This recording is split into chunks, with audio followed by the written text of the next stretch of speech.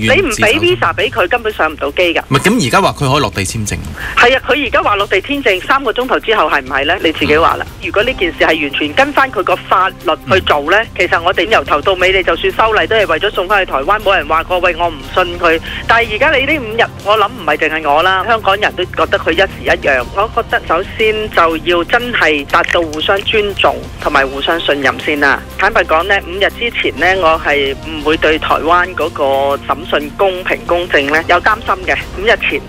但係呢5日發生嘅事，特別佢哋呢好多預設呢，即係死。第一呢，就係真係好唔尊重香港係普通法、行為地法呢個機制啦。第二呢，佢哋應該清楚㗎啦，我哋香港發生咁多事，都係希望可以有個好啲嘅司法互助嘅機制，包括埋台灣嘅。咁喺呢一度我哋做唔到啦，咁佢一定要我哋做，其實係強人所難啦。而家即係我自己都冇諗過啦嚇，即係嗰個當事人陳同佳先生係願意去自首嘅，因為佢喺香港嘅法律喺香港呢個管轄區裏面呢，佢現時已經係已經放咗出嚟嘅人，咁所以其實台灣嗰邊呢就唔應該咁樣咄咄逼人，同埋開口埋口呢都係鬧我哋嗰個司法機制啊咁樣嘅。其實呢嗰個情況而家最大問題反為係呢，一開始嗰啲前設就係話我哋查得唔好啦，連法院啊各方面全個機制都係唔好啦，我哋香港就係一定要依靠證據同埋法治程序嘅。咁佢就假設佢一定喺香港預謀嘅，你見到佢講埋嘅。其實呢個喺法律上真係有偏見喺度嘅。咁如果佢嘅執法人員一開始有咁嘅偏見，而佢成個政